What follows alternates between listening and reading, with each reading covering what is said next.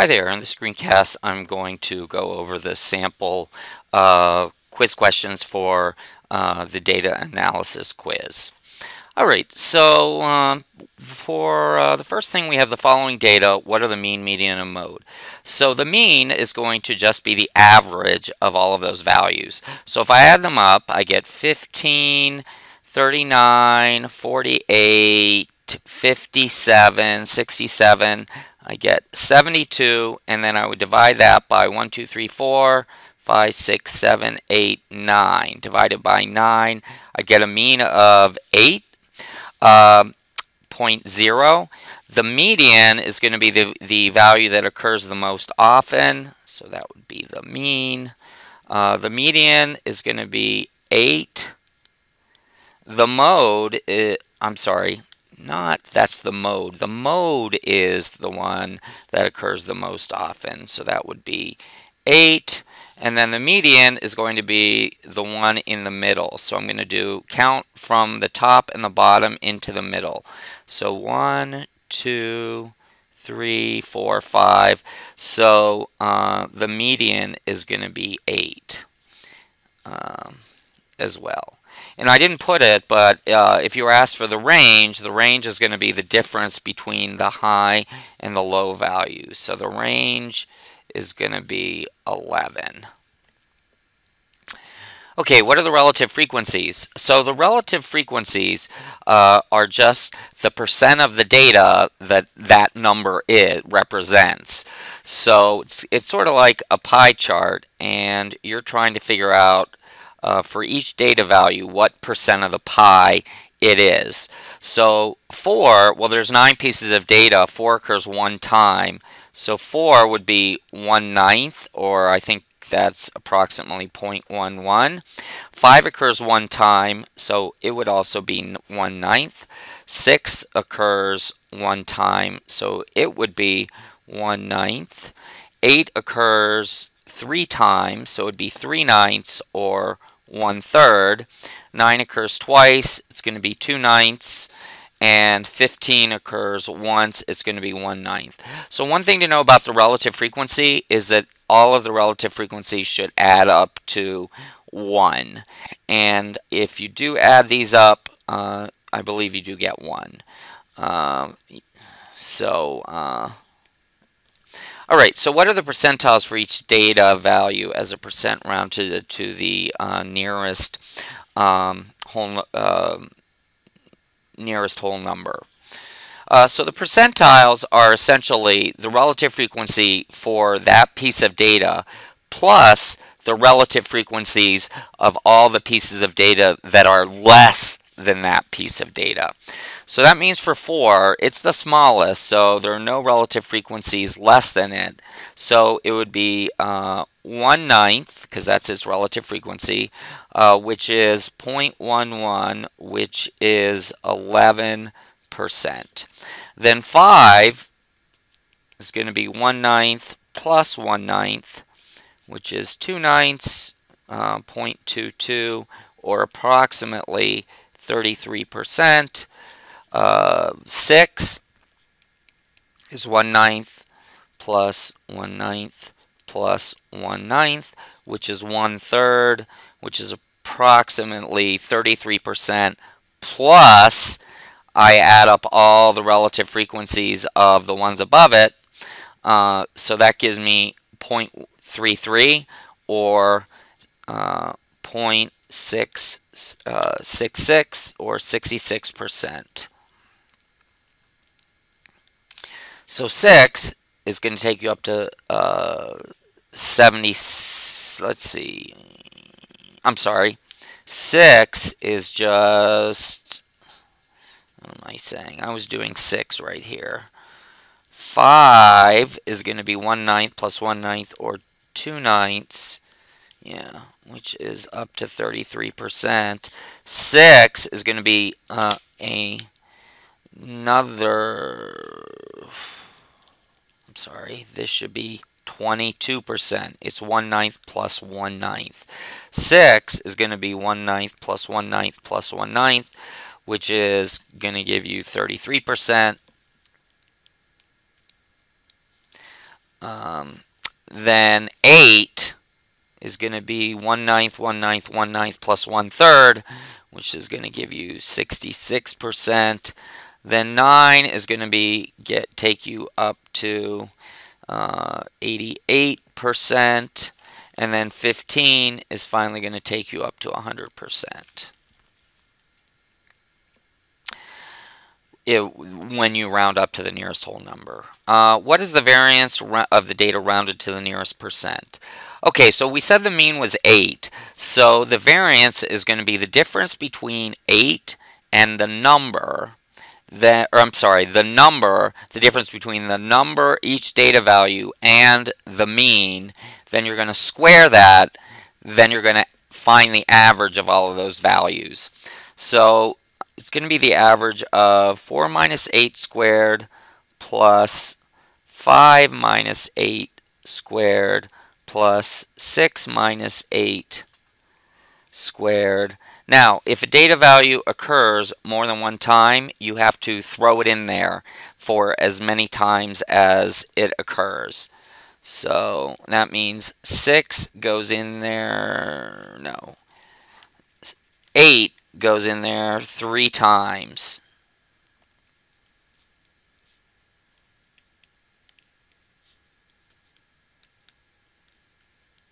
And 9 goes in there twice.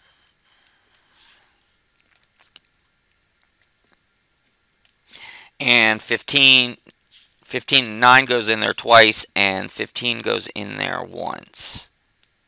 So that gives me, if I add up all these values, that gives me 16 plus 9 plus 4 plus 1 plus 1 plus 1. No. Let's see. I'm sorry. 6 only occurs once. And 8 occurs 3 times. Can you tell that I'm rushing? Because I keep making dumb mistakes. So 16, 9, 4, 0, 0, 0, 1 plus 1 plus 49. And then I'm going to take the average of all those values. So there are 9 values, so I get 16, 25, 29, 30, 31, 49. That gives me 80. And then the average of that I would divide by 9. And that's going to give me, let's see, 80 divided by 9, which is going to be 8 point something. So let's see, can I do it right here? Let me bring up my calculator. I get 80 divided by 9, which is 8.88. So that's the variance. Rounded to the nearest tenth, it would be 8.9. Okay, the standard deviation is simply the square root of the variance. So the square root of 8.9 is going to be 2.98. So that's rounded to the nearest tenth is going to be 3.0. So if the data set has a mean of 55 and a standard deviation of 14, what is the z-score of 27? So the z-score is going to be the data value minus the mean over the standard deviation. And I'll just put SD. So that would be 27 minus 55 all over 14. So 27 minus 55 is 28 over 14. That gives you 2. So it has a z-score of 2.0. If the data is distributed normally, what would you I'm sorry, negative 2.0. What would percent of the data would you expect to be at or below the value of 25?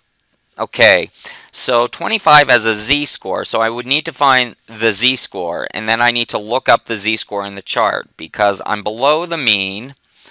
Right? I'm down here at 25.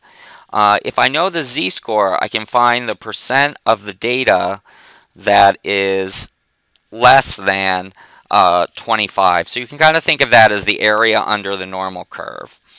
Okay, so my z-score is going to be 25 minus 55 all over 14.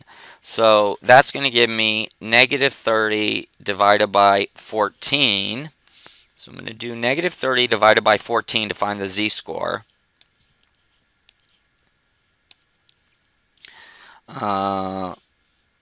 Which is the same thing as, hang on,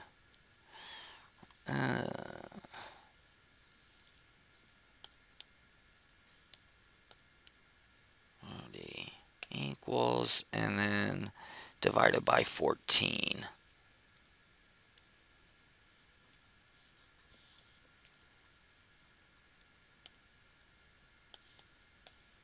So I get negative 1.14 is the z-score. Okay, and then I go to the website and I type in negative 1.14. So let me bring up the keyboard.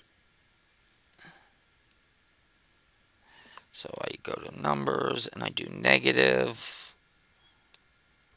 1.14. Let's see, did it type it? No, it didn't. So let me try that again. Negative 1.14. You want to make sure you do the one-sided option. So that means 25.4% would be the answer. That's the percent of the data that would be less than it. So 25.4%. And then, so what data value would you expect to have a z-value of 1.5? What percent of the data would have it higher than 1.5?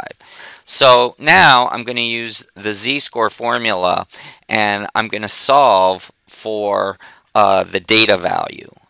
So it's going to be data value minus mean over standard deviation.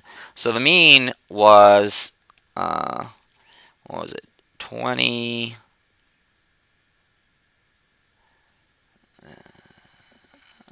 I think I could remember it, 27, and the standard deviation was 14.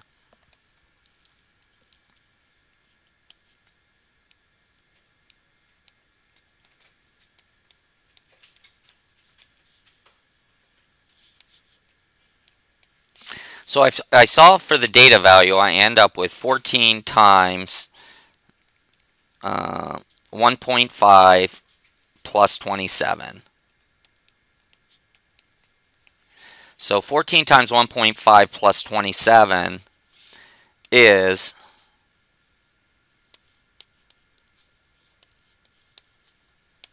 48. So that would be the value that I would expect. And then if I put that z-score into the z-score calculator, so I'm going to put it right in there, 1.5. So that's going to give me, let's see, no, I want one-sided. So that means 6.68% above and 93.3% below. So I'd round up to 6.7% because it's asking for how much is with a z-score higher than 1.5. So only 6.7%. And that's because with normally distributed data, most of the data is between -1 and 1 standard deviation above or below the mean. Okay, I think that's it. And then maybe oh yeah, what is the shape of data distributed normally? Bell curve. There. So that's my screencast, and we'll see next time. Hopefully I'll manage to get it done earlier.